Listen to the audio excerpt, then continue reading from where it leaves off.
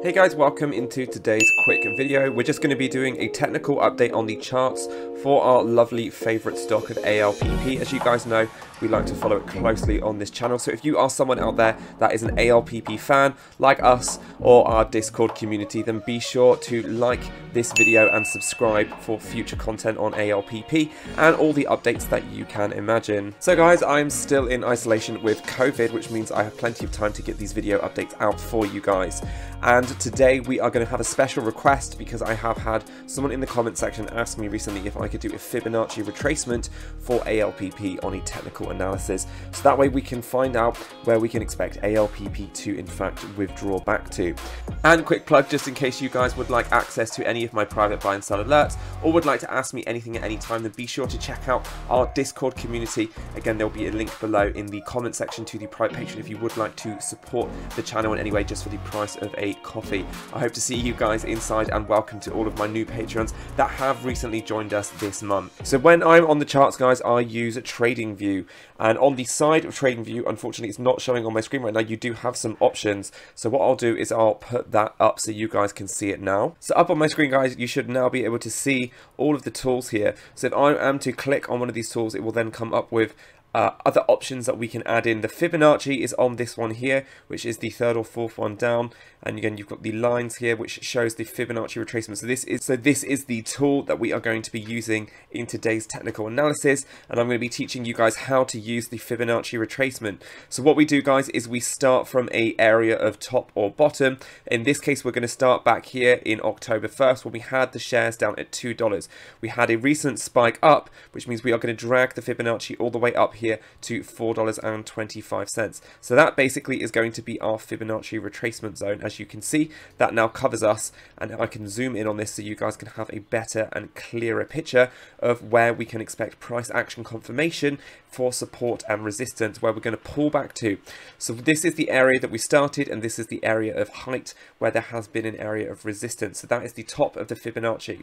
Typically on a Fibonacci, guys, we always retrace back to around the 50 area, but one side will end up becoming stronger, whether that be the 0.38 or the 0.618. Now again, depending on whether we are in a bull or a bear market, it will indicate to us whether we are in fact pulling up more into that 38 zone, or if in fact we are pulling up less and we are pulling up to the 6-1 zone. And again, if we were to sell, then it would be the opposite. So if we are selling from an all-time high and we are using the Fibonacci retracement, if we were to only pull back to the 3.8 level, that would show to me that this could be a nice place to load the boat. Typically, if it has bounced here as a support, if there is a double act confirmation on here or a triple act support, then this is going to be a very nice place to load up. Again, if we were in a bear market and this was to break down below the 50 and hit the 0.618, that would probably be a much stronger area of support, but it could also indicate to me that there is still going to be downward pressure on the stock.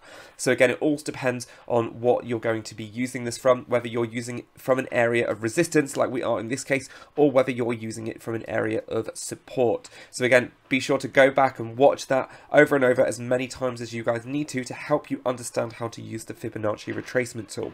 In this case, guys, you can see that the base case is we pulled back 50%, so we've actually hit the 0.5 zone exactly. We did actually come, you can see we double tested on a 4-hour time frame down to the 0.61, and we have had a double confirmation here on a candle wick to bring us back up to the halfway mark. So this shows me that we had actually bounced off that 100 or 50 SMA line that we like to use here as an area of support as well. So this shows me that there are a lot of buyers now in the market around this area. So we can expect price action confirmation to bounce between the 0.618 and the 0.5. Now guys, what that indicates to me is this is potentially a new area of resistance where we are seeing the resistance here and also the support at the 0.6. So around that $3 mark, guys, is now the new sensitive area for ALPP stock.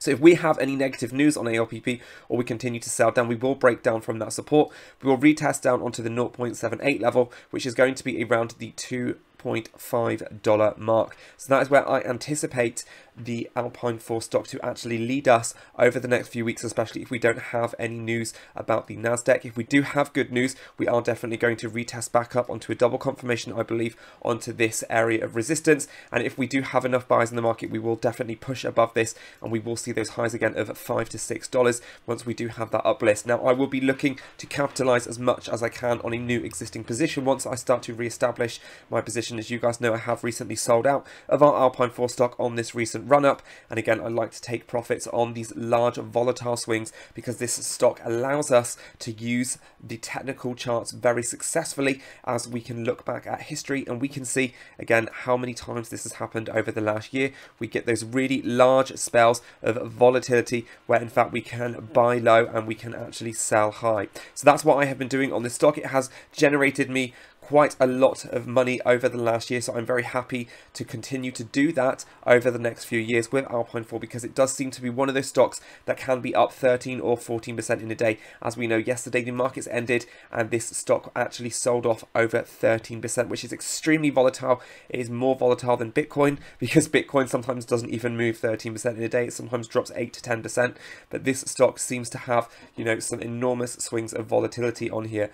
And again, if you compare that to the Bitcoin scale ETF, the BTCF, you can see here it's a very similar chart with the way that in fact it has those volatile swings of up and down, but it does seem to consolidate a lot more, whereas Alpine 4 does have, you know, even more volatility than Bitcoin, because we really do have those massive swings up, and again we do have those exponential swings down as well. But this company, you have to remember, if you're holding it for the long term and not to worry about the swing trade, because you are someone that's looking to hold this for the very long term, the company is growing exponentially.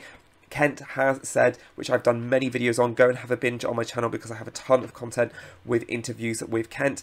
And he's saying that he's trying to now expand this business globally so that, again, they can reach new market share. They have government contracts, guys, with Value, and we don't know what that's going to generate. Cathie Wood predicts that the drone sector and the aerospace sector is going to be worth trillions of dollars in the next decade. So they have their hands in one of the biggest market caps in the US with, again, their Value air defense contracts with the government. So we don't know what that's going to generate over the next 10 years, but this could be, you know, some really nice streams of revenue. They have weathered through the pandemic very successfully, holding on to all of their employees. They have already done a raise of capital and they have a ton of cash on their balance sheet. And again, like I said, they continue to adapt every single year and add to some already existing subsidiaries. So this company is doing extremely well. So I'm happy to, again, to buy this once it does come back down towards that area of support, especially if we break down below $2.50. I am particularly interested in Alpine again once it does reach down to this area of support around the $2 price range. That is when I'm going to start to re-establish a brand new position in Alpine 4 and then hold that again until we get some nice further momentum and swings up to the upside, where then I can make some nice capital and cash out in that cash position. So guys, that is what I'm looking to do. That is how to use the Fibonacci retracement. And again, what I am seeing with this exact stock right now technically is the fact that we are sitting in an area of consolidation around between, you know, the $3 price mark and the $3.25 price mark. So that is where the area of support and resistance. Until we get any catalysts, we are not going to break down or above again. So we will have to keep an eye on Twitter and also see what interviews Kent has lined up, or if there's any news there on the Nasdaq. So I hope you did enjoy this video today. If you learned something new, be sure to go down there, smash that like button, hit that subscribe button, and welcome to this family of investors. And also consider joining the private Patreon. I will leave a link below, and I really appreciate your support. Thank you so much for all of my existing Patreons and all of my new Patrons that have recently joined us. Again, I wish you a fantastic journey with investing. You can ask me anything that you feel free.